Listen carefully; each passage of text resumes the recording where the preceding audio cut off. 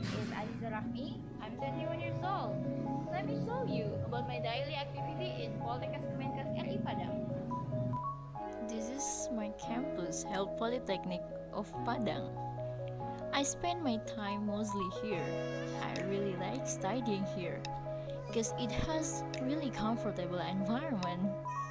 Living as a college student is the one of the good parts of my life. I can meet my friends, do studying together, and talk about all of interesting things.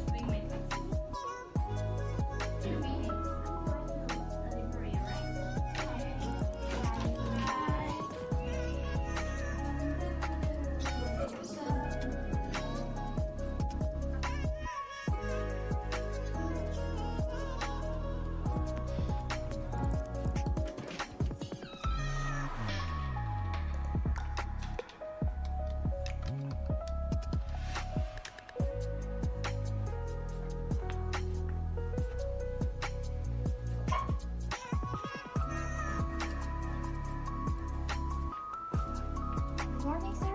Morning.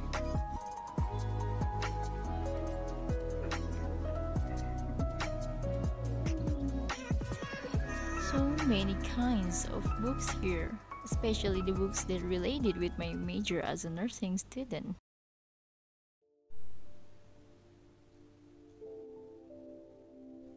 There's nothing changed with how I do all of my activity in my campus. Well, there are some parts that changing thought. No more studying together, no more meeting my friends. How I miss them.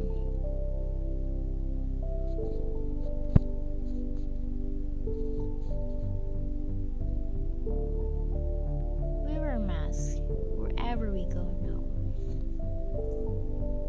We keep our distance each other. Sir, I want to borrow the book. Yes.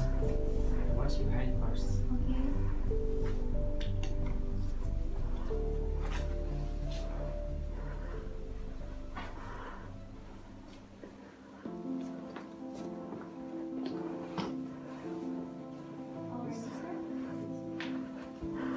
We wash our hands before touching or after doing something. Okay.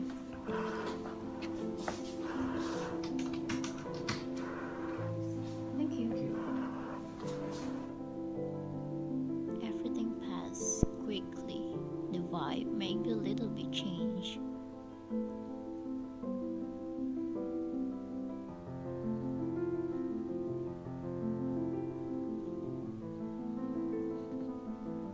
But I'm glad because I still survive and continue my life. I believe this pandemic too shall pass.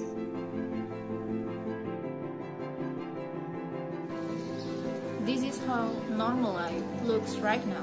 Wearing masks, washing hands, and keeping the social distancing. This is not a new life, but this is our new lifestyle.